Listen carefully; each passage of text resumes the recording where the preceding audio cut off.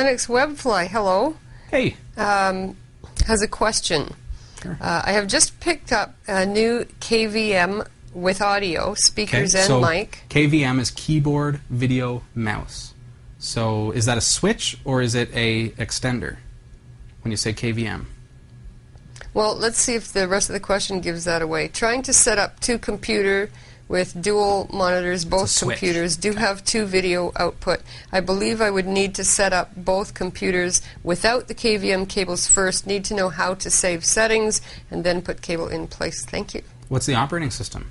It's Ubuntu on both systems. So, and for those of you who don't know what a KVM switch does, it allows you to use a single keyboard, monitor, and mouse, and in this case speakers as well and microphone, with two computers. So you can switch between those two computers on the fly. It's a very common thing to be used with servers because you want to have just one monitor in the server room and you might have 3 or 4 servers running and you're able to switch back and forth between the servers. But then it's also handy at home if you have, say, let's just say, hypothetical situation, you've got a Windows system for your games and you've got an Ubuntu system for your everyday stuff. So you can switch back and forth between the two with only one monitor. It keeps your costs down because you only need to have one amazing flat screen monitor instead of 2 semi-amazing flat screen monitors. Right. Okay. So what you're going to need to do, like you say, it's good to set them up first. Reason for that is because your KVM switch may mess with plug-and-play detection of a monitor because the monitor signal, the plug-and-play signal from the monitor may not get through your KVM. So if you fire up your Ubuntu system with the KVM switch attached and you haven't configured it, you haven't set it up, then it's possible that that monitor is going to default to something silly like 800 by 600 or something along those lines as far as resolution goes because it can't detect. And that gets a little bit frustrating. So what you'd want to do is connect the real monitor that you're going to be using into the system, get it all set up, save your settings, and then plug in the KVM switch.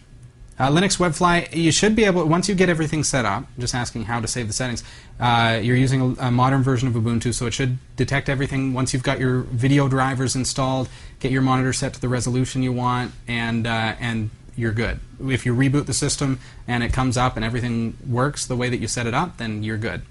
It's not like it used to be where you had to necessarily modify xorg.conf and all that stuff. It's a lot simpler than that these days. So just run it from the monitor, get everything set up locally, reboot the system a couple times, make sure it's still the way that you want it, then try hot plugging the monitor. So turn off the monitor, unplug it while the computer's on, plug in the KVM, plug the monitor into the KVM switch, and then fire up the monitor and see if everything is still good. Try rebooting with the KVM attached. Make sure it's attached to both computers because you're not sure which side of the KVM switch is actually powering the KVM switch. So if the side that's not plugged in right now is the one that's getting the power to the KVM switch, that could cause a problem if it's not connected. So a couple of things to consider, but yeah, it should be relatively easy. Let us know, okay, once you've kind of played around with it and given it a go, and let us know how it goes, all right?